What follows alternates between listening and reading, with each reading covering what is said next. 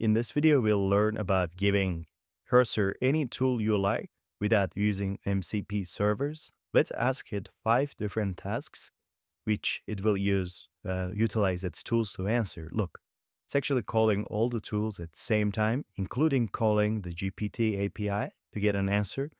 So within these tools, you can actually call the GPT API. So it has gotten the first 4 correctly and is calling the GPT API again because there was an error and it got the answers and now it's answering. So it was able to call 5 different tools, simply defined as super simple functions in this tools.py file. And this is all facilitated with a simple general rule. And that's what we'll be talking about. So the idea here is very simple. Reading MCP servers is a hassle. It's really complex. And why should I host an MCP server when I just want to make a simple API call or some function with some database operations? So here is how we can do this. Just create a simple tools.py file and define your functions. You don't even have to actually have doc strings here, just any function. The important thing here is that these functions actually need to print their outputs and not return them. The reason is because, let's actually fix these.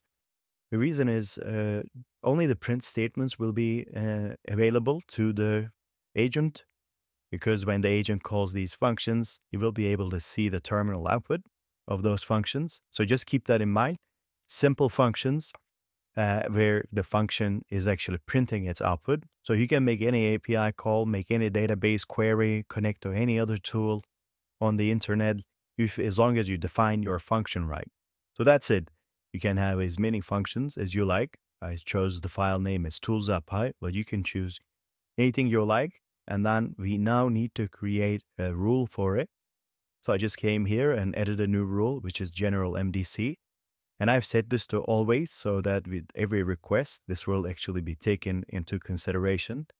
And I've given it simple instructions. You have functions which you can use as tools. They are in the tools.py. Here I have referred to the tools.py with an add command, which is in the current working directory. When you can just say use these tools when they're needed. So actually, this is plenty sufficient, but this will cause agent to read the tools.py file because the contents are not available. This is all you need, really.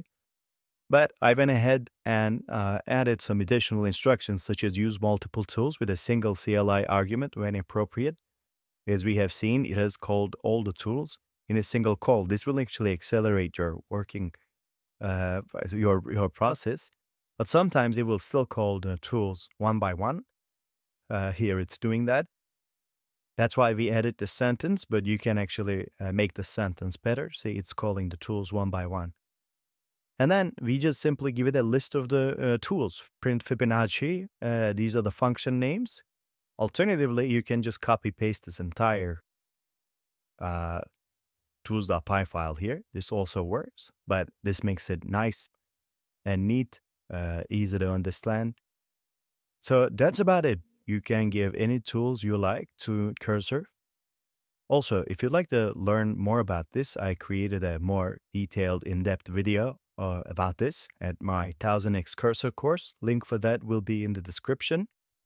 If you do join my Patreon AI community, you will have access to my 1000x cursor course with 45 independent chapters, and also will be able to join my 1000x led live meetings. Also over 400 interesting and fascinating projects. Just take a look. You can also find all my free videos at EcoHive AI Academy, ecohive.live. And if you're a patron, you can get the project files really conveniently by just clicking on it. It'll take you to Patreon. And this is my 1000x cursor course. Thank you for watching.